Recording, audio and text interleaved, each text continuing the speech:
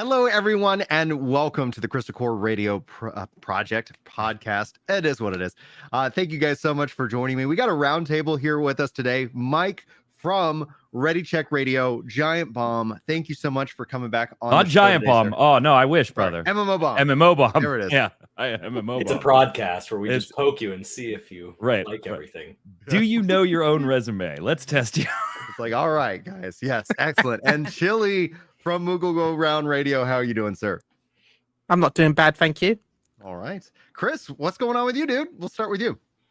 Not a lot this week. It's been busy in work, and I'm sitting down to play some 14 later today. All right. That's the plan. Very nice, very nice. Are you gonna just play that privately, or are you gonna? Yeah. All right. I'd like to just consume some games. All right. I've been thinking about driving into this like Helldivers game that I keep hearing so much about, and I haven't done it. And oh my gosh, I'm afraid I'm going to lose my life if I like it. Dude, do it. Just it's jump such into a good Helldivers, man. Yeah, do it. Play it. Please let me know whenever. Like anytime you're like, I'm thinking I'm going to boot this up and play it. Just please text me because I would love to jump in and play with you. It is a game that's great, and then it's even better when you have friends that you're playing with. So I can't praise it enough. Mike, what are you playing? You playing some Helldivers 2, or what's going on with you? Playing some Helldivers 2, obviously playing some Rebirth. Yes. That's been my offline. I actually have a few hours to game, so I'm just gonna chill, relax, play some Rebirth. Talked about it yesterday on the podcast. But so here's a bigger piece of news, not video game related for me personally. March 19th, mark it on your calendars. If you play or are even remotely interested in Final Fantasy, the trading card game, which I find a way to bring up on every show, Brian, that you have me on, and I appreciate being here. Chris, it's always love you. Much love to that guy. And Chili, we've been like circling for years knowing each other, but I think this is the first time we've actually gotten to do a show together, so I'm very excited. Anyway, March 19th, I will be on Square Enix's official stream for the reveal of the new Hidden Hope set a couple of days before it comes out, a couple of days after pre-release, so people should have a few cards in hand if they went to a couple events.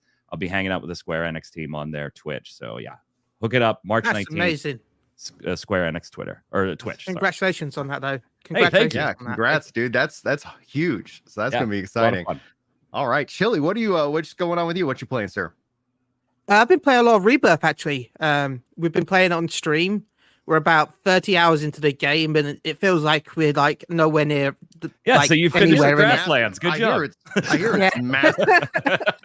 Like it feels like an old school like RPG in which it's like you got 70 hours. Here's what here you go. That's what at least I feel from some of the sentiment I see online. Do you feel like that? The thing is, though, it feels fun, massive. Like the issue with a lot of big games nowadays for me is like I get bored of the open world because I have no desire to explore it. But there's something magical about this open world that I feel like I just want to explore, and I'm enjoying exploring. I don't feel forced to explore. I feel like, yeah, there's stuff over there. If you want to go over there, you can go do that. You don't have to. It's there. We've done it. Maybe you want to go over there. That's good. There's stuff. We're not going to tell you to go over it. You don't have to, but if you want to, and that feels good. It does feel good. I always enjoy that exploration for sure. I will say though, big thank you to Square Enix though for providing us a code at Moogle Go Round. We actually got a code for Fantasy VII Rebirth from Square Enix themselves. So thank you. Dude.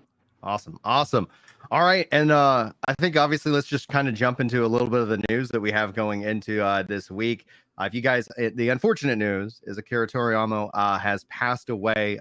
Dragon Ball, Dragon Quest, Chrono Trigger. That was something that it's like when you start to really think about the games that define me. My introduction to him was through Dragon Quest.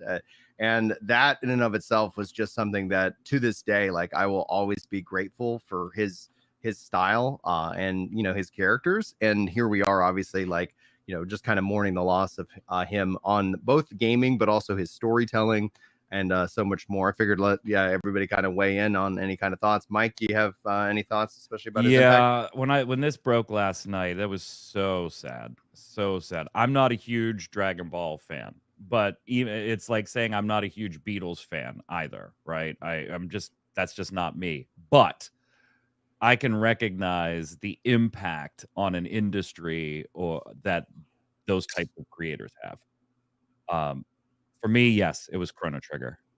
And I still believe to this day, and I will die on this hill, that Blue Dragon is one of the most underrated RPGs of all time.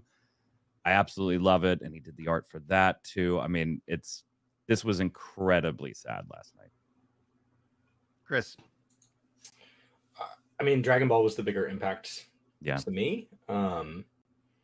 I will say, like, looking for kind of the silver lining with this, it is a good reminder of just how old this industry is. Like, he wasn't an old guy, you know, relatively youthful, but like the fact that we have 68 and 70-year-old people who have made an impact on this industry is just kind of a reminder of like how far we've come and what all we've seen.